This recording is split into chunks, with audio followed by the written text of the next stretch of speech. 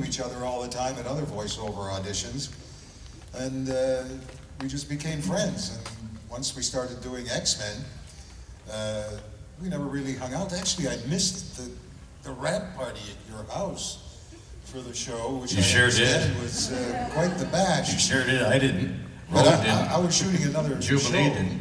at the time, and I couldn't make it. Cyclops was there. Cyclops was there. God bless me and rest in peace. But I used to carpool it with Cal and Donna.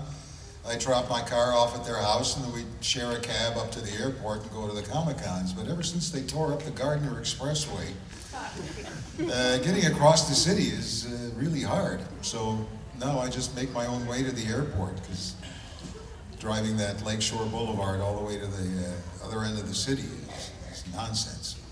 Even getting here, they should have taken 10, 15 minutes, and it took us almost an hour.